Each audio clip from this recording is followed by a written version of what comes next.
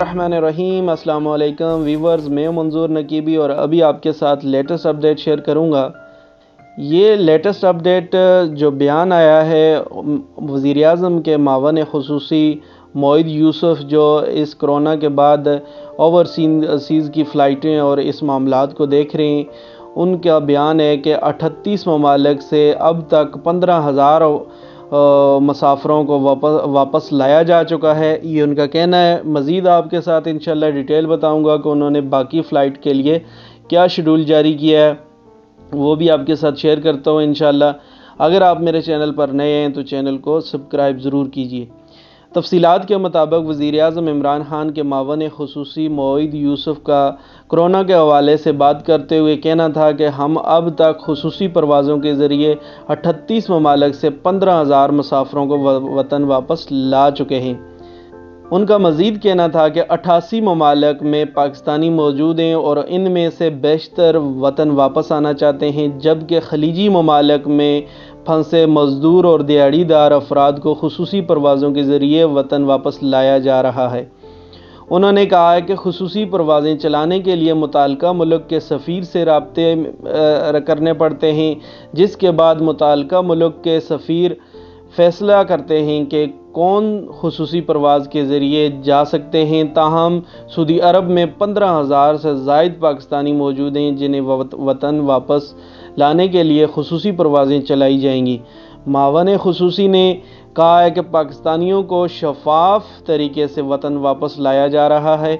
वतन वापस आने वाले ख्वाहिशमंद पाकिस्तानी मुताल्लिका सफारतखाने की फ़रसत में अपना नाम रजिस्टर्ड करवाएं, जबकि वतन वापस आने वाले मुसाफिरों को करंतना में भी रखा जाएगा, ये भी उन्होंने लाजमी शर्त बताई है। इसके अलावा उन्होंने कहा है कि दुनिया भर के हवाई अड्डे और परवाज़ें बंद हैं, जबकि ख़ुसूसी परवाज़ें चलाने के लिए मुताल्लिका मुल्क से बात करनी होती है। मुसाफिरों की वापसी को यकीनी बनाने के लिए प्रोटोकॉल पर अमल दरामद करना होगा। उन्होंने कहा है कि अमेरिका समेत कई ममालिक ऐसे हैं जहां PIA की रसाई नहीं है, जबकि अमेरिका के लिए बहुत जल्द PIA की ख़ुसूसी परवाज़ें भी शुरू की जाएंगी, जिसके लिए अमेरिका की सिविल एविएशन से बातचीत जारी है।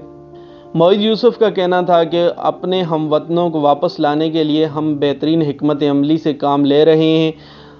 हम आज से 10 मई के दरमियान 30 परवाज़ें चलाएंगे। ये उन्होंने खुशखबरी सुनाई है कि 10 मई तक 30 परवाज़ें चलाई जाएंगी और ख़ुसूसी तौर पे ये खलीजी ममालिक के लिए चलाई जाएंगी। ख़ुसूसी परवाज़ों के लिए मुसाफिरों को वेबसाइट से रहनुमाई हासिल करनी चाहिए, यानी आपको किसी की एजेंट की बातों में नहीं आना चाहिए। डायरेक्ट आप वेबसाइट विज़िट करें और वहाँ से आप रहनुमाई हासिल करें। किस दिन की फ़्लाइट है उस दिन की आप टिकट ऑनलाइन बुक करें। इसके अलावा किसी भी ज़राए से मिलने वाले इत्तलात पर आप बिल्कुल कान ना धरें। कोई कहे इतनी तारीख को फ़्लाइट है, आप मुझे पैसे दें, आप मैं टिकट आपके लिए लेता हूँ, ऐसा बिल्कुल ना करें।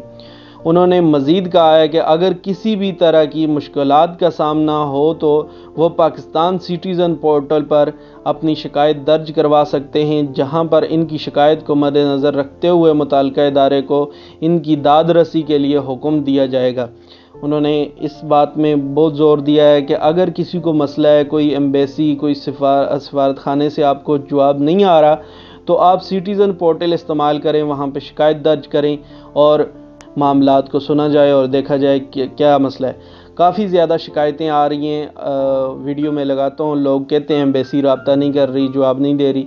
जिस आदमी को भी एम्बेसी रिप्लाई नहीं दे रही वो सिटीज़न पोर्टल का इस्तेमाल करें और मुताल्लिका मामला अपना सिटीज़न पोर्टल में दर्ज करें ताकि आपकी दाद रसी हो सके। बहुत शुक्रिया, आपने वीडियो वॉच की। जाने से पहले वीडियो को ज़रूर लाइक कीजिए और चैनल को सब्सक्राइब कर लीजिए।